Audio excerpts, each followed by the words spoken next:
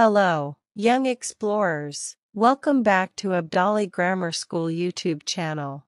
Today, we will delve into the life and legacy of one of the most influential figures in the history of Pakistan, Quaid Azam Muhammad Ali Jinnah. Unity, faith, discipline is the national motto of Pakistan, given by the Quaid Azam, the founder of Pakistan. Hindus and Muslims lived together in Hindustan. Our religion, culture, language, customs, history and traditions were different from Hindus. It was difficult for the Muslims to live with them.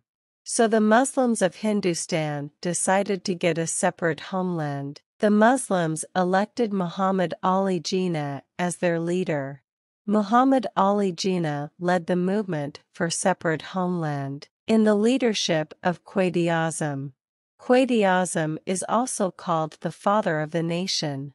The Muslims got their own homeland, by the grace of Allah. It came into being on August 14, 1947. It was named as Pakistan. Muhammad Ali Jinnah is the founder of Pakistan. The nation gave him the title of Quaid Azam. Muhammad Ali Jinnah was the first Governor-General of Pakistan. Pakistan Resolution was passed on March 23, 1940. It eventually led to the creation of Pakistan. It was held at Minto Park. It is now renamed as Greater Iqbal Park. Minari Pakistan was built here to commemorate the Pakistan Resolution. The name Pakistan was coined by Chaudhry Rahmat Ali in 1933.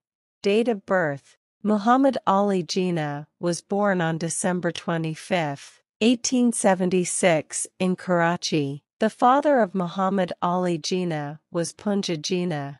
Education: he got his early education from Sindh Madrasatul Islam High School. After this, his father sent him to England for higher education. Occupation: he became a brilliant lawyer. Later, he started taking part in politics. He joined the Indian National Congress. Soon he realized that this party was working only for the benefits of Hindus. Then he joined All India Muslim League. He was an intelligent student, a successful lawyer and a selfless leader. He was a man of principle and a truthful, hard-working, punctual and fair person. He died on September 11, 1948. His tomb is in Karachi. At a glance, Muhammad Ali Jinnah led the movement for separate homeland for Muslims. Quaid Azam is the founder of Pakistan. He was a lawyer and a politician. He was a man of principle and a truthful, hard-working, punctual and fair person. Thanks for joining us in this educational journey. Stay curious, and we will see you in the next video.